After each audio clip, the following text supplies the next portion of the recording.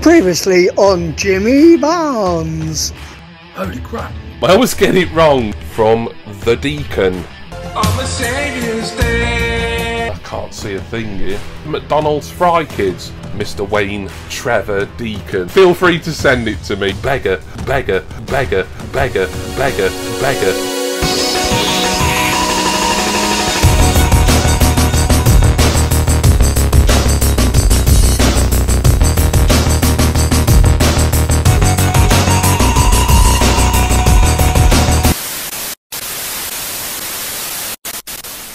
Hiya! Welcome! Well, acts of kindness from Wayne Deacon are like buses. None for a little while, and then you get two almost at once. Well, maybe not at once, but it's only been about a week or so since you will have seen Wayne Deacon send me an AOK. It was the McDonald's Fry Kids red and green 2-pack.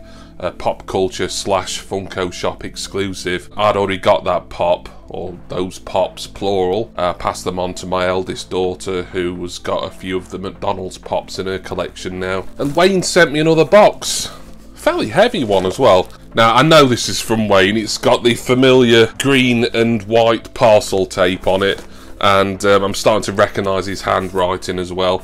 But the parcel tape is a giveaway. Now then, this, I think I know what this is. I'm not going to say. Every time I say, I get it wrong. Like I say, it does feel a little heavier, so I'm wondering if he's put, I don't know. It's close to Christmas, in it, so he might put some chocolates or sweets or something inside. But we'll get this open and see what's the Lord of Loftus Road. Such a lovely fella. Obviously, I've left a link for Wayne Deacon's YouTube channel at the top of the description text box, so please go and show him some love and some support. Give him a sub. Watch his hilarious videos where him and his son Logan seem to almost come to blows on a daily basis now. And while you're down in the description text box, once you've subscribed to Wayne Deacon, come back and have a look at all my referral links for Funko products, and there's my Patreon page. Wayne is a patron of mine, and I appreciate him massively for that. And I've got a Facebook group link down there as well. Right, too busy yapping here to properly open this box, but I think we're in now. We have got a note on top, good old Wayne. Oh, but this one is sealed in an envelope. Could this be my first Christmas card of the year?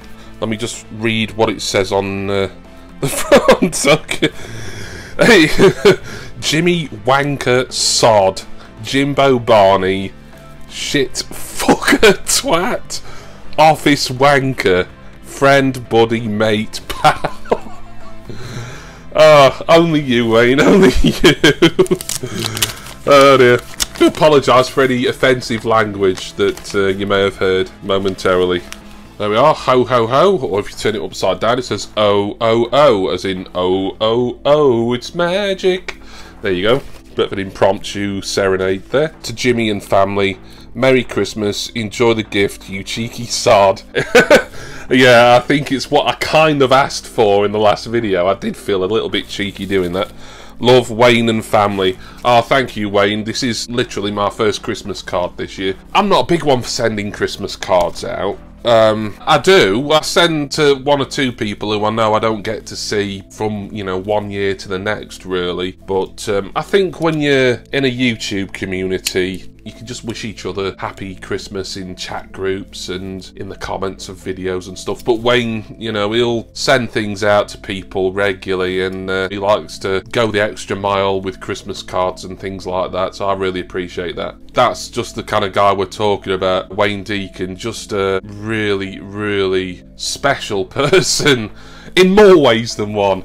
Right, still haven't got into this box properly yet. It does feel quite heavy, I keep saying that.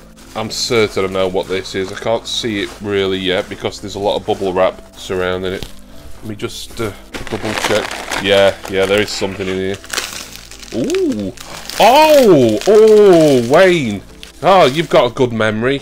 I think I said at some point, it might have been in a live stream, or... Actually, no, you probably just remembered when I did a taste test for some of these way back. That was probably almost a year ago. He sent me a bag of cola cubes, one of my favourite sweets, probably my very favourite actually. with pineapple chunks a close second. So that's why this box was so heavy, because he sent me a bag of cola cubes. Lovely stuff. There is a logo on it, but I can't see it. Yeah, I've just had a glance at the pop. It is what I asked him for. So Wayne hadn't passed this on elsewhere. He probably wishes that he'd sent me this with the Fry Kids one. Save on postage. And that was my fault, really, because he offered it to me pretty much as soon as he got it, and I said, I would take it off you, but I don't really want to collect the whole line. But I kind of changed my mind. I'm always doing that. I don't think I want a pop or a series of pops, and then later on, usually when there's some sort of freebie or discount involved along the way, I'll change my mind. I'm pretty sure this is coming a protector. Thank you for that, Wayne. I will get it out the protector as well, just so that I can minimise the glare that bounces off the infamous ring of light onto this pop box. So the pop Wayne has very kindly gifted me today is number 127 in the Pop Rocks line, a line that I really love collecting. This is from Duran Duran, and it's Andy Taylor. So there's 4 more of these I need to get now, because I'm not going to be satisfied with just having Andy Taylor. If you're going to get a Duran Duran pop, but you maybe only want one, then you're going to get Simon Le Bon, really. I've got a friend who doesn't really collect Funko Pops, but I told her that Duran Duran were coming out, and she said, oh, let me know when you see Simon Le Bon in stock somewhere, because she's had a crush on him for like 40 years or something like that. And she wanted to get Simon Le Bon, although she's a fan of the band. As for me, Duran Duran, they're one of those acts that, on the surface of it, I wouldn't say I'm a massive fan.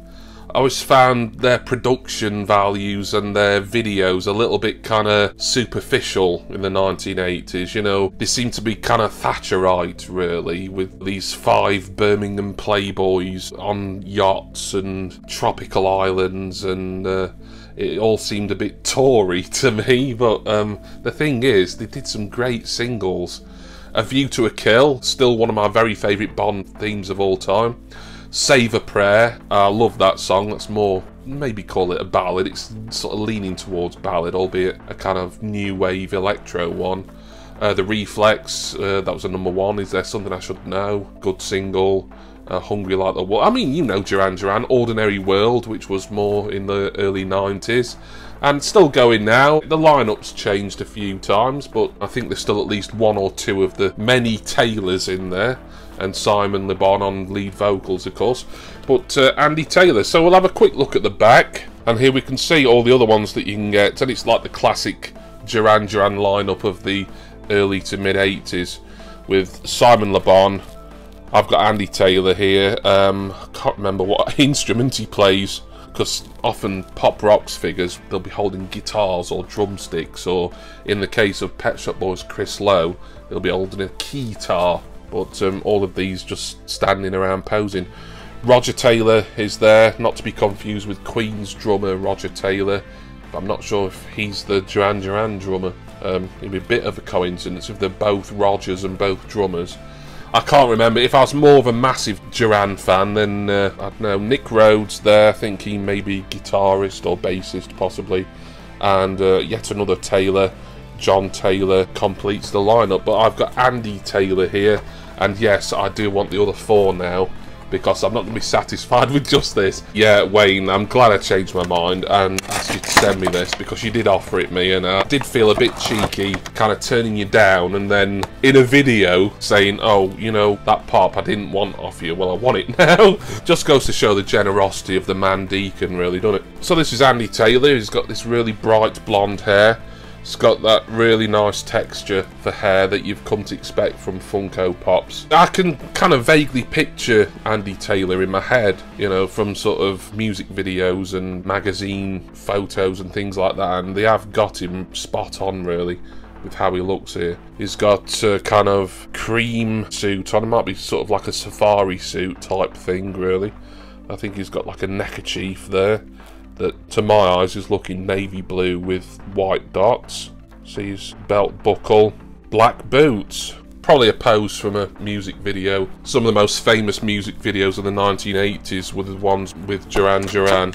I think many of them were directed by Godley and Cream, the duo who were originally in 10cc, and then they branched out into firstly a spin-off musical act of their own, but then probably even more successfully they just directed loads of really iconic promo videos for lots of different acts, and I'm sure they worked with Duran Duran multiple times. Rio is certainly a music video that springs to mind that was a Godly and Cream direction. And that's Andy Taylor back in his box and protector. Thank you again so much, Wayne, for this early Christmas present, or another act of kindness, just mere days really after sending me the McDonald's Fry Kids, although I think you knew that I probably had those in my collection and that I was going to pass them on to Emily, and the fact I was able to do that the day before her birthday as well was a bonus. But really appreciate it, and of course can't forget the lovely surprise. I love these cola cubes. I try not to have too many because, well, they just basically sugar all day long, innit? But as a Christmas treat, they will certainly go down a treat. Thank you all for watching. I hope you enjoyed once again another amazing act of kindness from Wayne Deacon here. Massive, massive well wishes and best wishes to all of the Deacon family. I want to say special thanks to my patrons and my subscribers. I'm going to go now, and now that I've got Andy Taylor of Duran Duran, I need to start hunting around for the other 4 that I need. I think these Duran pops are a little bit difficult to find in some places now, but I'll see how I get on. It's a marathon, not a sprint, so if it takes me a while to complete the set of 5, then so be it. And I do hope that all of you will join me again next time for my next act of kindness and Funko Pop unboxing. Cheers, everyone. See ya!